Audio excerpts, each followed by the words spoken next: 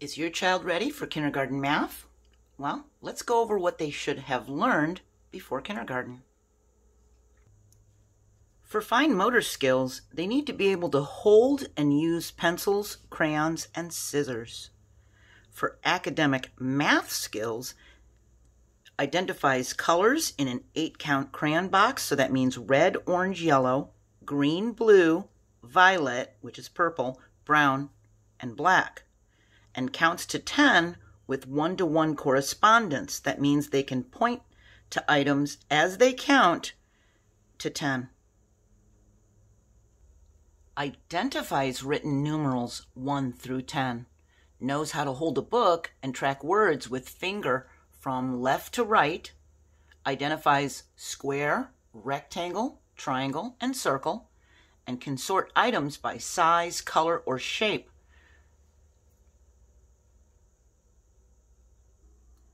Now, as many of you know, I'm left-handed, so depending on which hand your child uses, I'm going to do my best to show both right and left hand writing numbers. But depending on which one they use, left or right, is going to depend on how well this goes. I've been very reluctant to make a kindergarten math playlist because of all the learning to write numbers that are involved in kindergarten math. So please work with your child for each lesson. Watch each lesson together. Don't just sit them in front of the video. I need you right-handed parents to help me out here.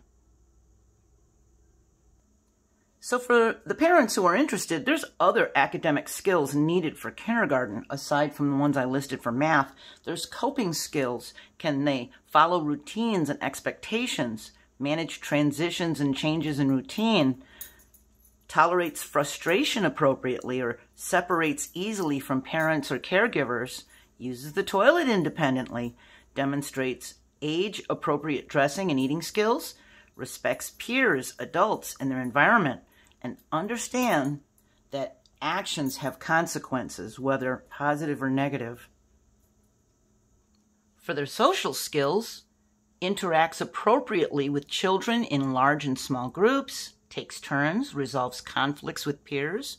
For expressive language skills, communicates with peers and adults, communicates personal needs, actively participates in conversations using reciprocal dialogue. That means, are they answering back or are they just standing there quietly? Receptive language skills, listens attentively in large and small groups, follows two-step directions independently.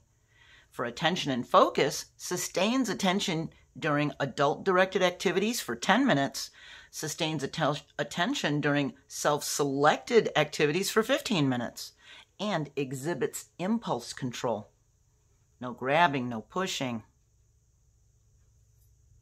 For reading and book skills, we already mentioned that they should know how to hold a book and turn pages, understands the role of author and illustrator. The author wrote it, the illustrator drew the pictures, retells the story from pictures, recognizes their first name in uppercase letters, writes their first name with a capital letter and then some small lowercase letters after that, identifies 7 or more uppercase letters, identifies 7 or more lowercase letters. So they don't need to have all of them identified, just some or as many as possible. Recognizes letter sounds, even if they're out of order, as many as they can. Understand basic rhymes like cat, sat, me, tree, and say or sing the alphabet the best they can, even if it ends up a little bit out of order. So this is just a guideline. It's not a rigid list of must-haves, but the more they know, the easier it'll be for them. So I hope your child's ready for kindergarten math, and I hope you'll join me for our first lesson. Bye.